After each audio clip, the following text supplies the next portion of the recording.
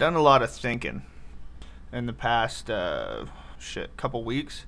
Never felt like I really needed to like show my face on social media. I never really wanted to like pander to people. I feel like I kind of made a realization that needs to be said, and it's pretty simple. I feel like it should be like understood. It's weird, the people you come up with, they're your friends. They fuck with you. They I'm not gonna say they pretend to fuck with what you do, music wise, whether it be playing guitar, producing, rapping, singing, whatever it may be. It's weird the way that they support you as a person, but then as soon as you get deep into that fucking grind and shit, you start to notice that if it doesn't benefit them directly, they kind of stop. You'll notice like certain people get tired of being with you for the grind. I don't mean in the sense of like they don't want to support you, they don't, you know, it takes a different system these days. It takes people actively fucking pushing your shit, which is fucked up. Like, it should be as simple as like you send your shit off. There's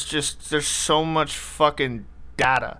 There's so much shit that's just out there that you can't get your shit like played. It's not about the plays. I'm just saying that it's a very common thing that I've heard about from artists. They'll either support the fuck out of you or they won't support you at all. They just stop caring. And then it gets to a point where it's like, you could either be that guy who's sending out fucking messages to like every fucking body and you're just begging for the attention.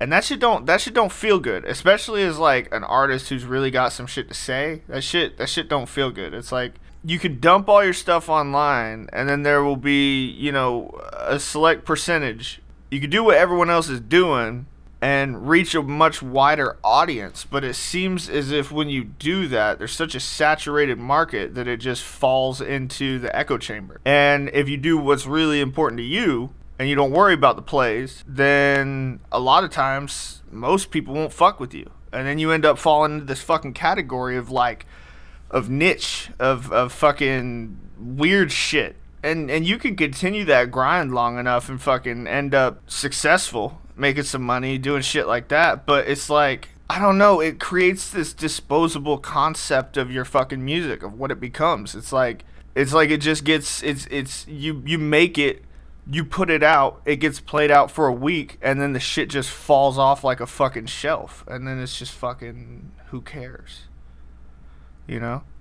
It's just weird to me to realize that there's kind of like this fucking balance shift where the more you as an artist truly support other artists, those other artists don't take that shit for granted. It's not a light trade. It's not like, oh, well, let me share your shit and you know, you share my shit. It has nothing to do with sharing. It has to do with pure, unadulterated support. And that shit is fucking potent.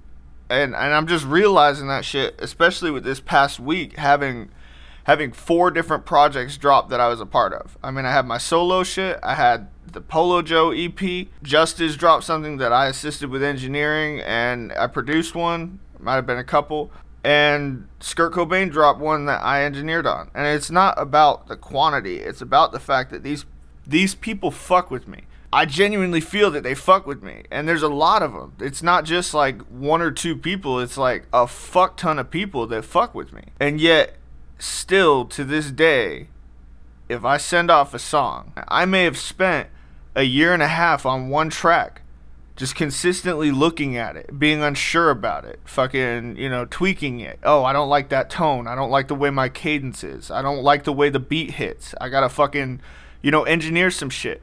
But then you see that even with your homies, the people that you grew up with, the people that know you, that care about you, that you fucking love, that you respect, that are fucking so close to you and shit, you just start to realize that even to them, it's all numbers. I rap about it and shit, and you may miss it. You know, it's 1 bar here, 1 bar there. It may be a whole song. I don't fucking know. You start to realize that it's literally like, if you say you want to work with someone, they're more likely to go to your social medias, look at your following, look at your play count on Spotify, look at your play count on Apple Music, look at your play count on SoundCloud, everything. Check and see how working with you will benefit them before they ever take a listen. And that's something that I can honestly say I don't do that shit. I'll work with someone with 10 followers the same as I would with 10,000. And that's a fact. And that's the way it should be. But that's not the way it's gonna be. The way this shit works algorithmically, people are self-serving by nature. They can claim that they're not. Everyone is. Everyone is self-serving. Social media has amplified that by a drastic amount. This wasn't meant to be like a harping session or a podcast. It's not something that I could just write into a fucking song, because 95% of people won't catch it.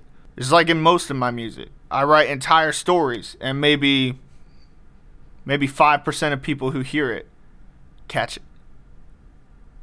And I'm cool with that. I like that. Because if you don't really listen, then you ain't my target audience.